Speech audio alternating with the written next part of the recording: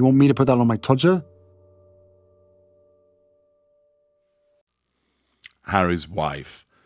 The entitlement of a celebrity, the talent of a nobody. Hello, I'm H.G. Tudor.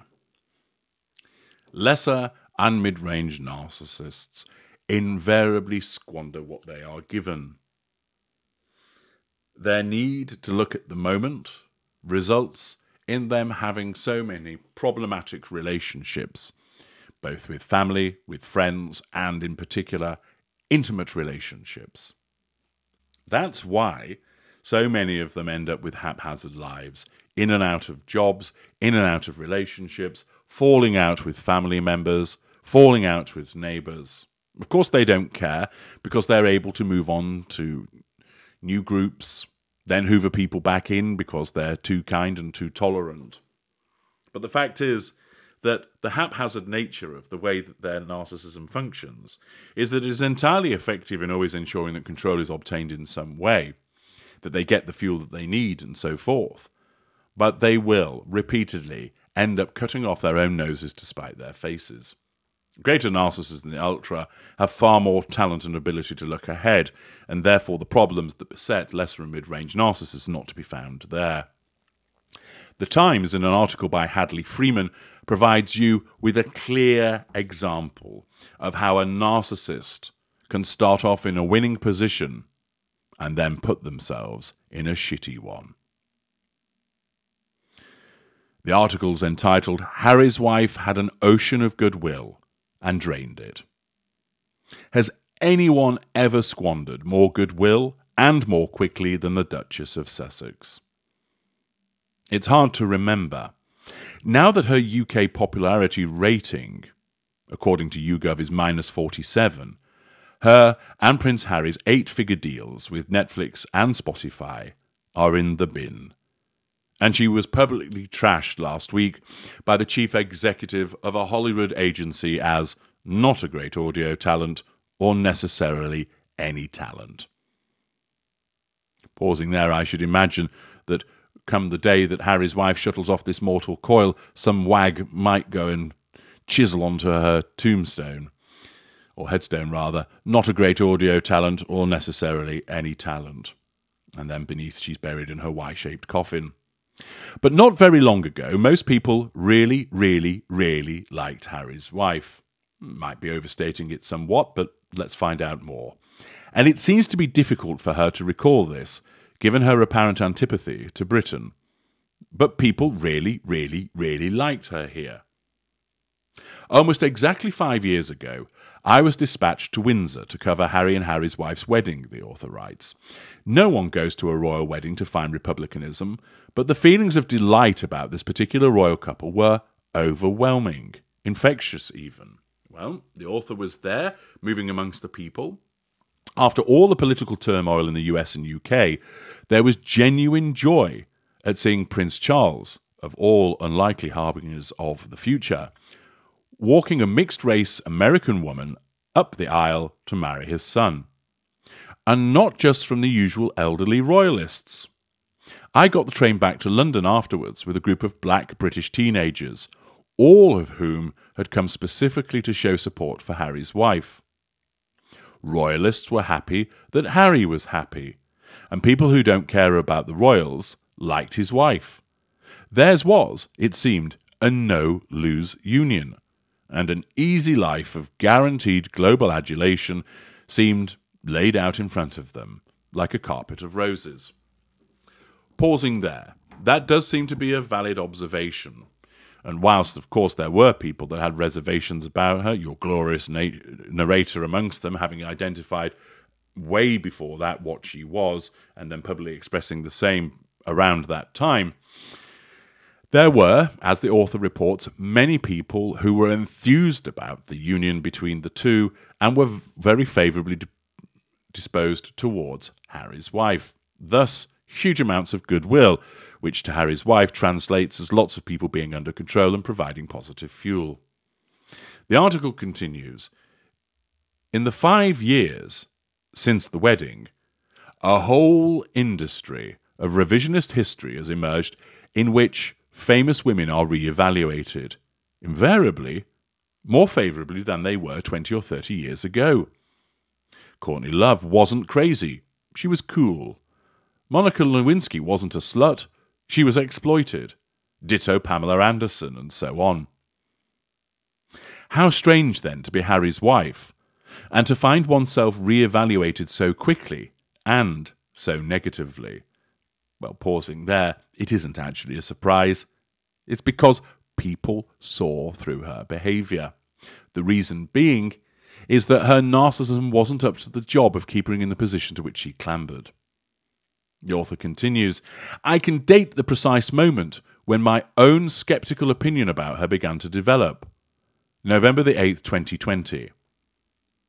Until that point, I described my feelings towards her as sympathetic, with undercurrents of narcissism. I defended her when her appalling father conducted his British media tour castigating her for not being nicer to him. Smearing assertion of control by Thomas Markle. I liked that she was, hey, like me, an American woman with a British husband, and I kidded myself I could imagine how it felt to be the object of so much hysterical media attention so suddenly. I cheered when she and Harry did their flit from the royal family. Save yourself from having to spend another Christmas in freezing Balmoral, Harry's wife. Go live your best life in sunny California. But on November the 8th, 2020, as the world was still in the depths of COVID, I got a glimpse of what Harry's wife's best life was when she and her husband staged a photo shoot at the Los Angeles National Cemetery. See Parts Passim for analysis about that. The Duke and Duchess of Sussex, their spokesman explained, wanted to be able to personally recognise Remembrance Day in their own way. Just a little intimate gesture between the two of them, the dead soldiers, and the global media. I couldn't blame Harry for the gauchiness because he knew of no other way to live. But Harry's wife, come on, man, I thought. What are you doing? Simulating sad face in front of a photographer now that you've finally escaped the cage.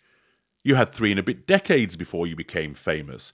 Don't you want to go back to a normal life? Isn't that why you left the royal family? Everything she has done since then has proven that no, she absolutely does not want a normal life. From fighting to keep her children's royal titles, character trait acquisition, to releasing ludicrous statements about a car chase in New York that never happened, revision of history, lie, it is seemingly clear that what Harry's wife actually wants is to be a celebrity. Indeed, she does, because that caters to the prime aims more effectively for her. Far from providing her hapless husband with the normality many of us thought they both craved, it looked in their Netflix documentary like she encouraged his sense of grievance and paranoia. Correct. Frequently pointing out slights from outsiders and invisible paparazzi. Triangulation. Her heyday coincided with a weird moment in social justice when identity politics became a source of grievance hawking and self-promotion. And there are few better examples of that than Archetypes, the one program the couple made for Spotify. In this, Harry's wife promised to investigate, dissect, and subvert the labels that hold women back, without any sense of irony given how much her own success exceeded her talents. The more she talked, the harder it became to defend her, as she complained about the smallness of her freebie home and wafted on about her truth. No one would argue that the royal family is a beacon of racial progressiveness, but her repeated implication that Britain is more riddled with racism than the US doesn't feel like anyone else's truth except hers. The Spotify executive Bill Simmons recently described Harry and Harry's wife as grifters, but that's not quite right. Harry is a hothouse royal who is learning too late that he has nothing to offer the world but his royalty. Harry's wife is a product of her own era, in that she has the entitlement of a celebrity but the talents of a nobody. Other people with such attributes will go into reality TV or influencing. The great irony of Harry's wife's life is that, against all odds, she found her way to the royals, the perfect pedestal for a narcissist. The great tragedy is she believed she could do better and walked away. Well, that's her narcissism at play. The best she can hope for is that her truth blinds her to the reality of how wrong she was. And I can tell you, Hadley Freeman, it certainly does. A quick dive below the line to see what observations were in relation to that. Martin Delaney, an excellent article about these two talentless grifters. M. Drummond, the absolute low point was her wicked, cruel and unfunny interview where she imitated a sarcastic curtsy to the Queen while sitting beside her hapless husband. It showed a total lack of respect or kindness. Raw narcissism. He said nothing, forced to smirk beside her. It was doubly despicable. This was his grandmother she was mocking. S. Muench adds, worse yet, they filmed it when QE2 was still alive and fully expected her to see it. This is abominable, crude, trashy behaviour.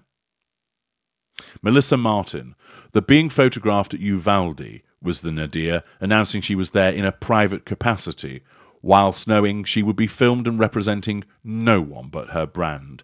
That disgusted me. Agnes Clark, it's just very sad that they have cut themselves off from family on both sides. Their children shall never know their cousins in the way the rest of us grew up with our cousins. Britain is probably the least racist society in the Western world, and they have made an awful mistake claiming that it is. They could have had a very nice, peaceful, and fulfilling life had they stayed.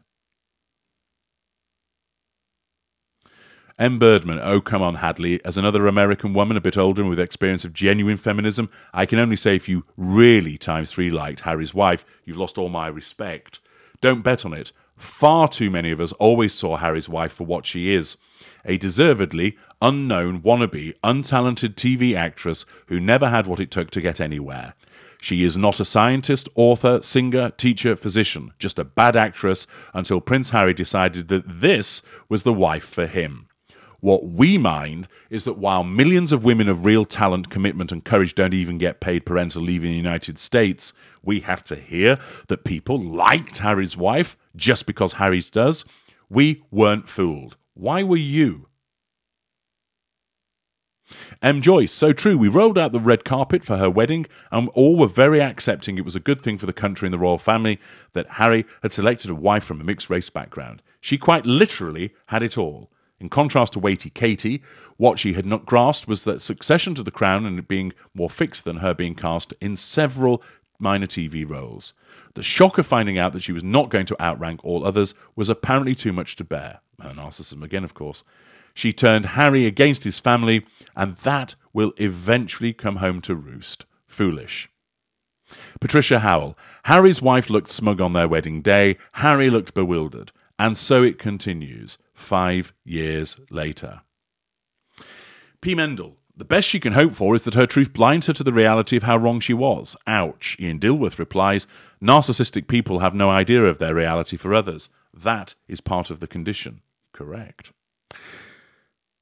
Scathing comments, as usual, for Harry's wife, demonstrating that she really did squander things, that she threw it all away, and as a consequence of her narcissism.